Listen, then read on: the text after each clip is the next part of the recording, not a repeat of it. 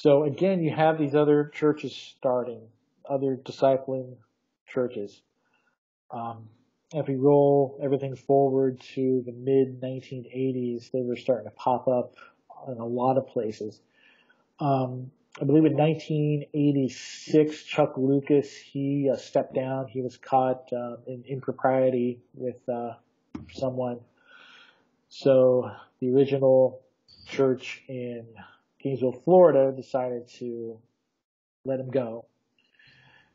So Crossroads at that point was pretty much, the writing was on the wall. It was dying. And most of it would be reincorporated into the Boston movement throughout the 1980s. And in 1989, I believe that was 1989 or 1990, was the year that they were changed their name from the Boston Church of Christ, and there was separation from the other Churches of Christ, and they became the International Churches of Christ. So at that time, they looked practically unstoppable. However, and this is revealed by someone who was there, I believe his name is Andy Fleming. He ran some numerical analysis on the statistics of how churches were growing, how many members they were getting, how many people were leaving. And at that point, they saw the writing on the wall where all these other churches were growing like crazy, but the Boston church was actually slowing down for several different factors. Number one, you can't keep up that type of growth forever. Number two, they were sending out a lot of their leadership to plant these other churches. So they had to raise up other leaders, and that caused growth to slow down.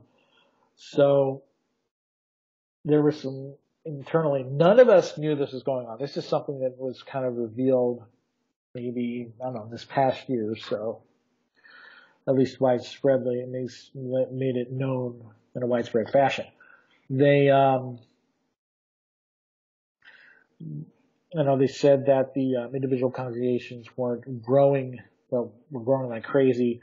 Boston wasn't growing as fast. So they decided to kind of suggest like, hey, how about we kind of tweak things a little bit to keep Boston going and kind of spread out some of the control a little bit, maybe not have separate autonomous congregations within town, but kind of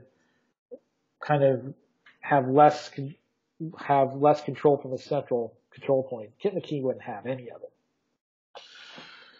So what he did, he left Boston and started the Los Angeles Church of Christ and let Los Angeles do its own thing.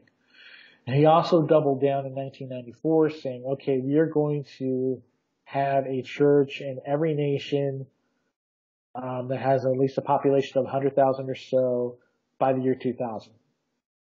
So that put even more pressure on the entire ICOC than the 1990s to grow and produce. And technically, in 6 months before the year 2000, in mid-1999, they technically hit their goal of having all the churches, and at least a church plant in every United States state, quote unquote. That never really did happen.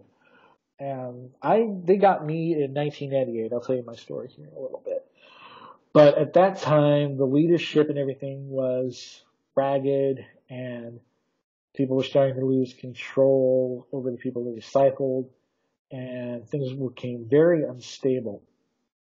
And throughout the late 1960s and the 70s and 80s, there were people who were leaders in this movement. They stepped out and they said, hey, this is wrong. There's abuse going on. We tried to handle this in the biblical way with Kip, but he wouldn't have any of it. He's the one in sin here, not us. But it all eventually came to a head in year 2002. Kip's oldest daughter, he set up rules to kind of control everything.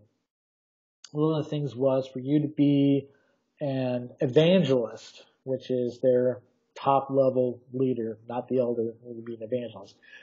To be a top level leader, your kids had to be quote unquote faithful, which means that they either had to be younger than a teenager and be, not rebelling or going out of control or anything relative to their age. Or if they were a teenager, they would have become a church member and be faithful.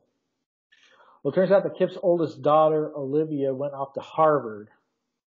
And when she was out of control from her parents, and especially they sent one person specifically out there with her to kind of be her personal discipleship partner, so she could keep an eye on her. But basically, she broke away from that. She went into massive debauchery. His other two sons followed relatively quickly after that. And basically, this gave a lot of the other people in the ICOC leadership at the time enough push to get Kip out of there. Because he basically became a power-hungry dictator. So that happened at the end of 2002. Kip was removed from the central leadership of the ICOC as their main identifiable leader. And then early 2003, if you think about it, and this was inevitable, if you had one person controlling and clamping down on control for over 20 years or so, and that power is suddenly gone, chaos will ensue, and it did ensue. There was a guy named Henry Crete who released a letter on in or around Groundhog Day, February 2003, where he basically said, yeah, we're cold and we're abusing people and we need to fix this. So that caused a lot of people to leave. That caused a lot of chaos. That caused basically the whole discipling system and structure to completely break down. And many people left at that time. I did not, at least not yet. So the ICOC kind of went off into the wilderness for a while. And to kind of see where they've been in the last 15 years or so, they have not reestablished a strict hierarchical pyramid, but there is control of churches over other churches. There's still discipling of people over other people to a degree.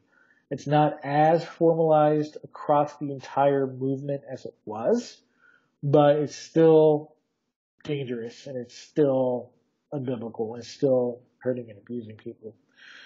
So what happened with Kip McKean at that time in 2004, the ICOC, someone made a deal with him, internal politics and all that, for him to take over a church, the ICOC congregation in Portland, Oregon.